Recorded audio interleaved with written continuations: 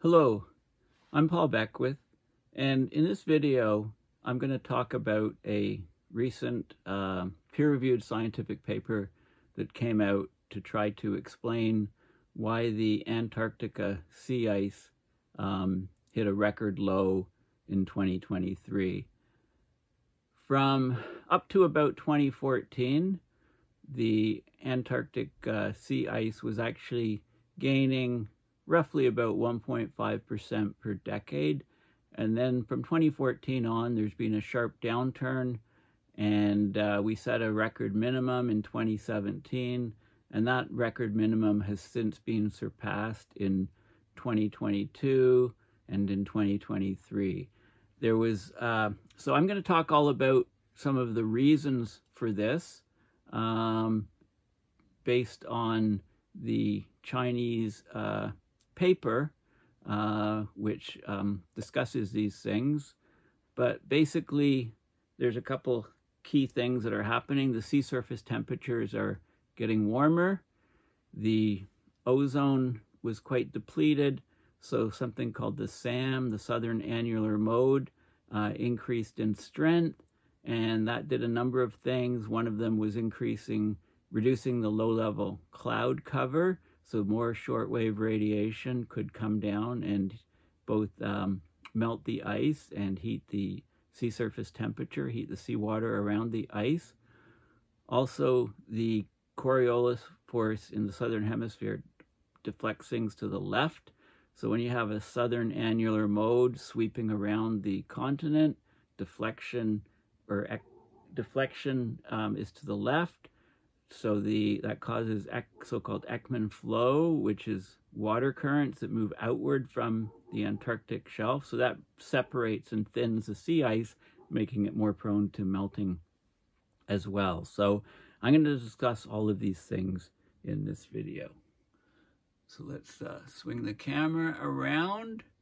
And I've already mentioned this article here, Antarctic sea ice levels hit new record low, in one of my videos previously, but I wasn't focusing on the sea ice.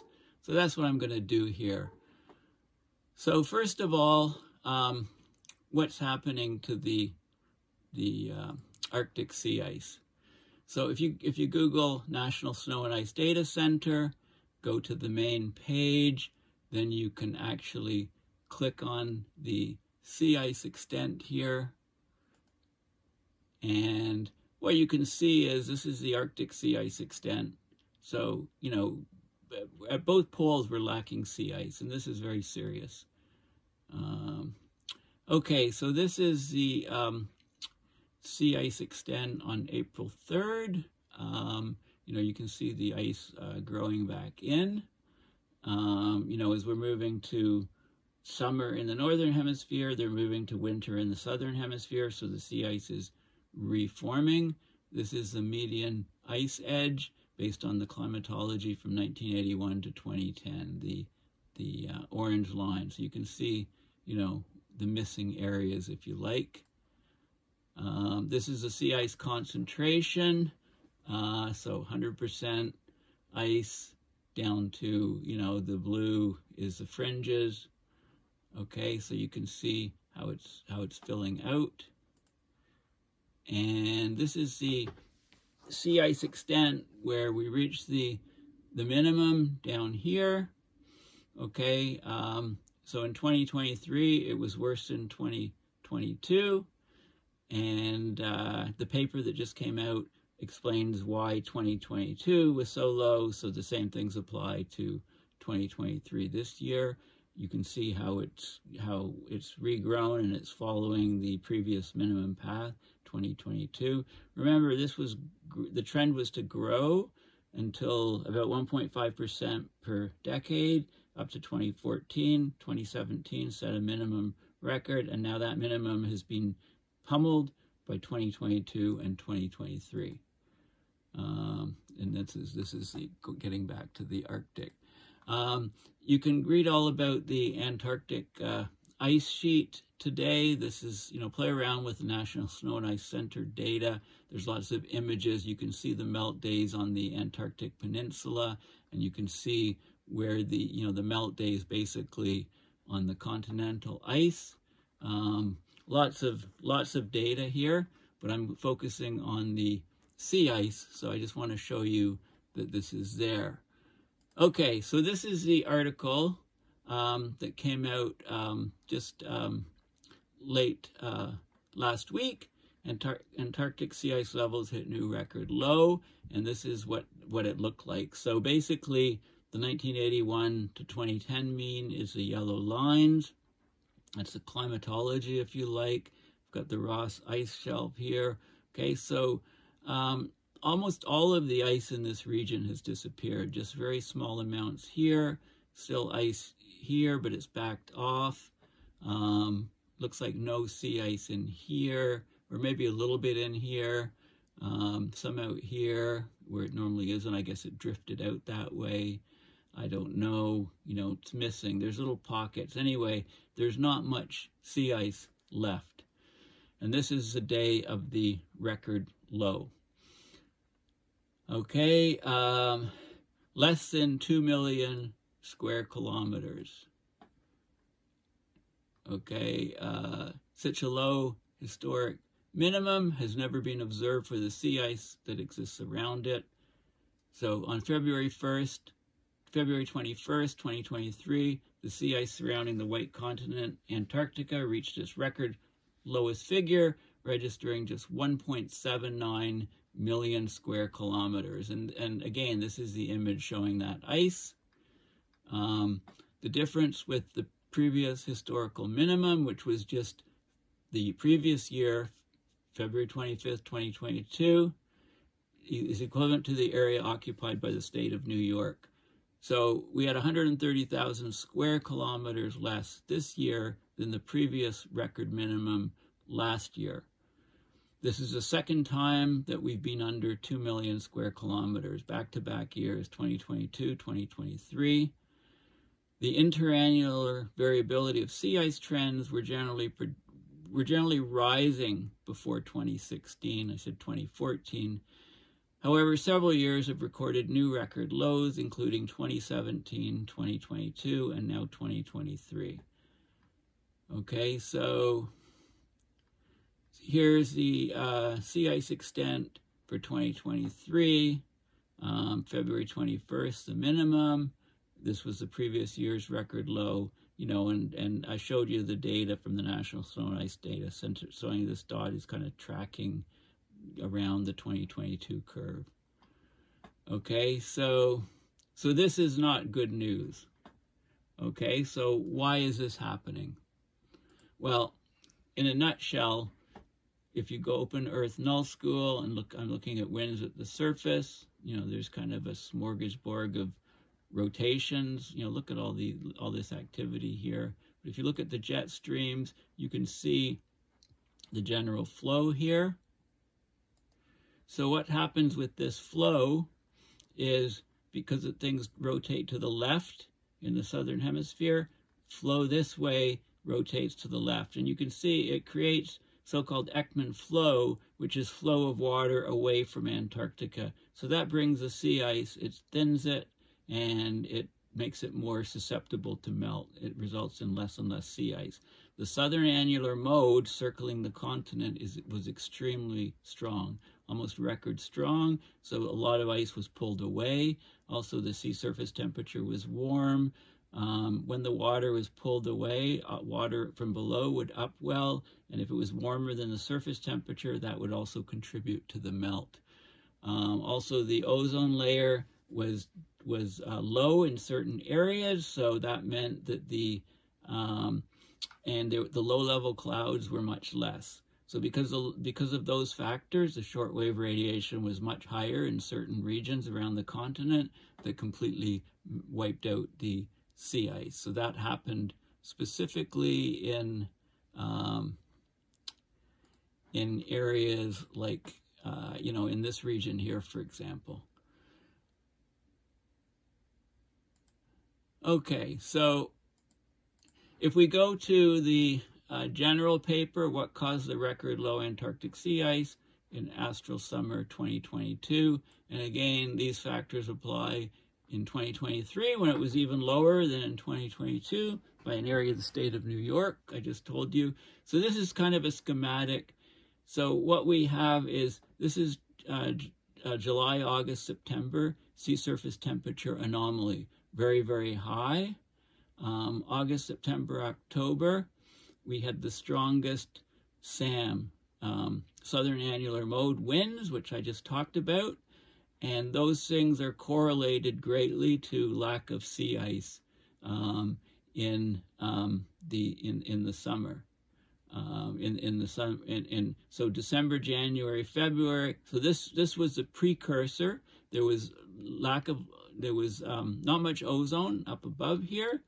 There was the unprecedented ozone depletion, means shortwave radiation, a lot more came down. Southern Annular Mode gets stronger when there's ozone depletion. So there was more downward shortwave radiation, which heated up the oceans and created this, the temperature differences, creating the pressure differences, creating a very strong Southern Annular Mode. Those winds were whipping around Antarctica. So this set up everything so that come December, January, February, there was, there were Rossby wave trains coming from Australia, affecting things. The sea surface temperature anomalies were huge. This is the Amundsen Sea low was very high. So all of these things contributed to pulling away the ice and massacring the sea ice around Antarctica. I'll talk about this diagram again or at least what's in it, when I go to the actual paper. So of course, Antarctic sea ice is a very important component of the climate system. Under global warming, significant changes in Antarctic sea ice have been observed. So basically, we had a slow increase in sea ice from 1979 to 2014, and then a rapid decline thereafter. So there was a record minimum in 2017, a modest recovery, but then in summer of 2022, which is December 2021 to February 2022, that's austral, Southern Hemisphere, Australian summer stands for, again hit a new record minimum at 3.07 million square kilometers, which was a 25% reduction from the long-term mean. And of course, in 2023, it was even lower. And in 2017 was the previous minimum. So the combination of stronger positive sea surface temperature anomalies, so very warm water during July, September 2021, the near strongest positive phase Southern Annular Mode during August to October 2021. That's the winds whipping around the continent from west to east.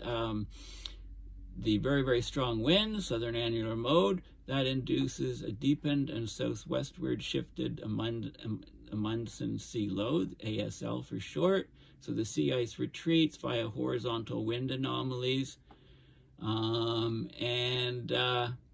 So the unprecedented ozone reduction played a role through the induced surface warming in the West Antarctic by increasing downwave shortwave radiation. So that increased sea surface temperature, melted more sea ice.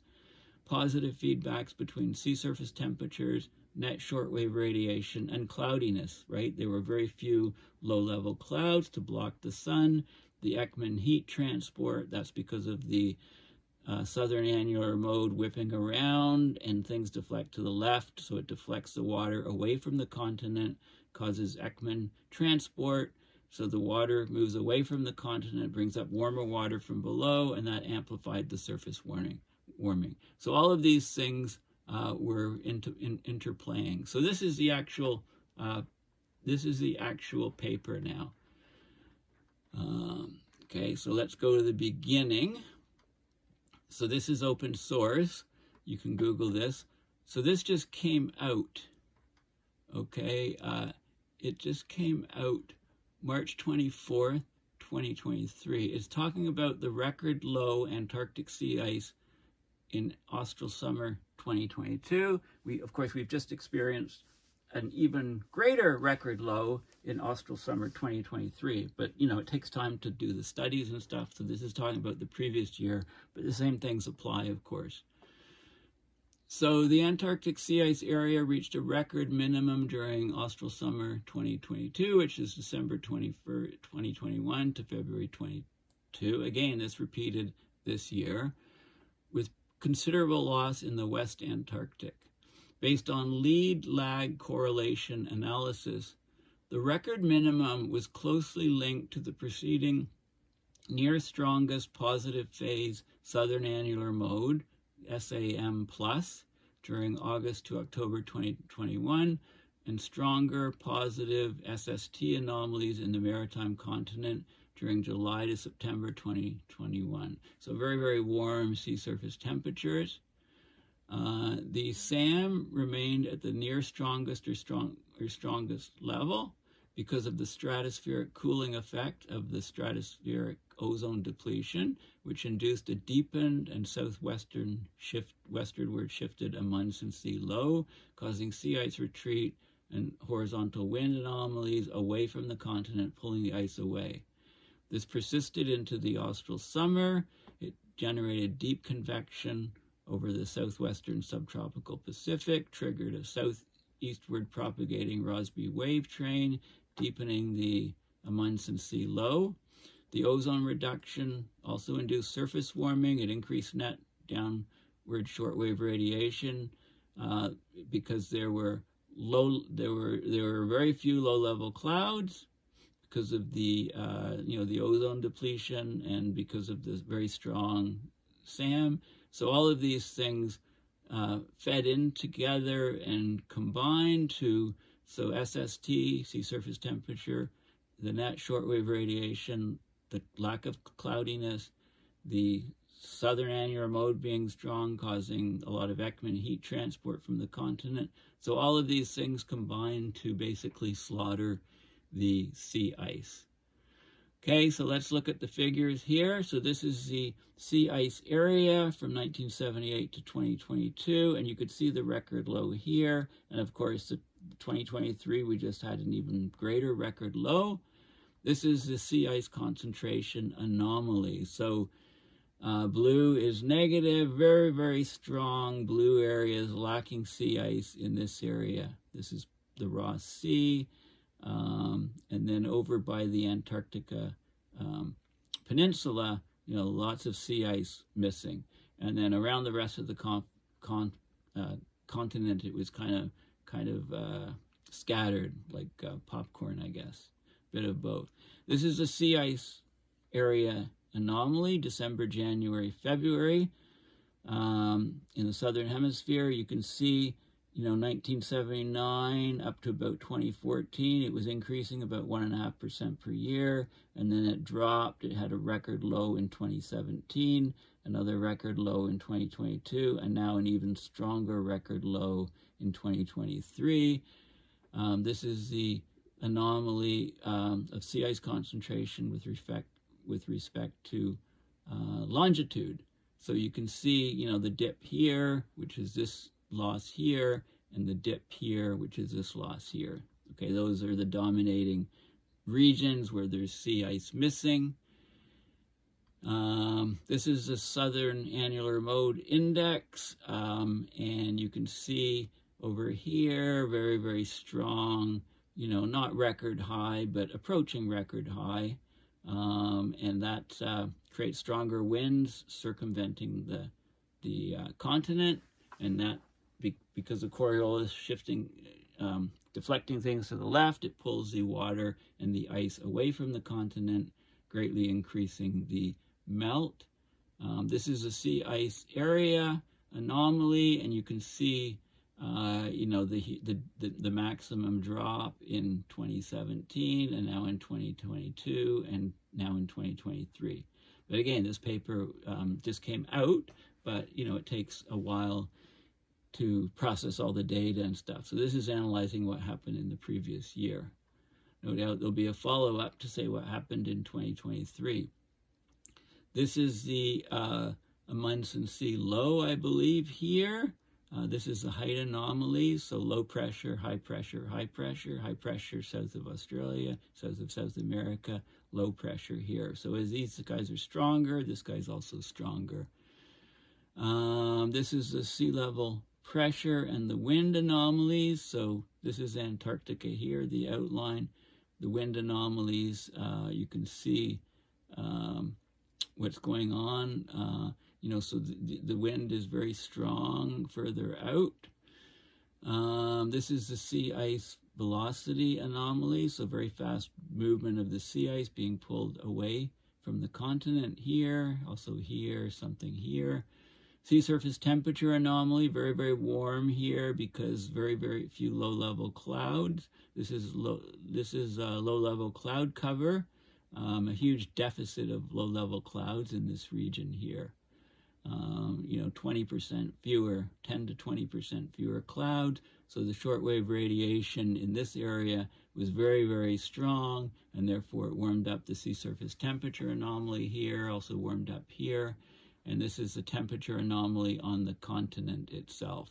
And that carried over into this region here again.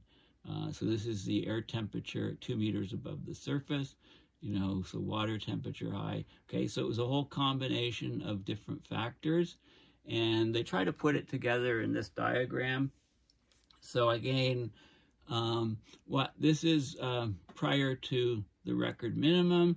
So July, August, September, sea surface temperature anomalies very large in this region. August, September, October, you get the strongest positive Southern Annular Mode occurring. You also get ozone depletion, so you get more shortwave radiation, which heats the water and increases the strength of the Southern Annular Mode. Southern Annular Mode then zips around the continent and pulls the water away from the continent and the ice, contributing to these record lows. You get these Rossby wave trains coming down, which also, you know, depending on where the highs and lows are of pressure, it creates, it reinforces this Southern Annular Mode. Sea surface temperature anomaly in December, January, February, extremely high around the continent. Sea ice cover, you know, is dropping. Sea ice concentration, December, January, February, dropping. Very, very warm temperatures. Sea level pressure, you get the Amundsen sea low, and it causes these winds to come here. And you also get, you know, so there's a net shortwave radiation heating up that area. So all of these things kind of combine to cause this record sea ice area low around Antarctica, which we see here. And this, you know, so 2023 is even a lot lower than 2022, as I pointed out. And so, of course, all of this is not good news for Antarctica, because if you think of sea ice on around the edge of the coastline as sort of filling in fjords, etc., filling in depressions, and it can act as a cork holding the ice on the continent in place. With less and less sea ice, then you'd expect the glacier movement on land to increase in the coastal areas, and you'd get more calving, more icebergs, etc., coming off. So it'd be interesting to see. I'd like to see that study of calving events, you know, not the huge major ones, but just the smaller ones, to see, you know, how much of the continental ice is actually being lost from you know, the different mechanisms, including the calving of icebergs, you know, meltwater, etc., etc., etc. Okay, so anyway, so this explains why the Antarctic sea ice is hitting record lows. You know, we tend to focus on the Northern Hemisphere and the Arctic and what's happening, but, you know, the Antarctic sea ice is getting at record low levels as well. And, you know, I've just given a number of videos on how the ocean, there's much less downwelling. You know, one of the mechanisms for, you know, as sea ice is forming, you know, when we go into the fall and winter in the Southern Hemisphere, it basically rejects a lot of salt. I mean, the sea ice that forms maybe has about half or 30–40% of the salt concentration stuck in brine pockets within the sea ice. So the water that is left behind, right next to the freezing of the water making sea ice, is saltier water. It's cold, it's salty, it sinks down to below, but as the down below is warming up significantly, so that whole mechanism of southern overturning circulation is being disrupted. And I talked about a paper recently that talks about a slowing 42% of the southern overturning circulation, and that's in the next 7 years, and a drop of the AMOC by 19%, just due to that mechanism of the southern water slowing down, let alone other things that are going to slow down the AMOC. So, you know, the poles are connected through these global ocean circulation currents. So anyway, this is another piece of the picture, and it's not a pretty picture to paint.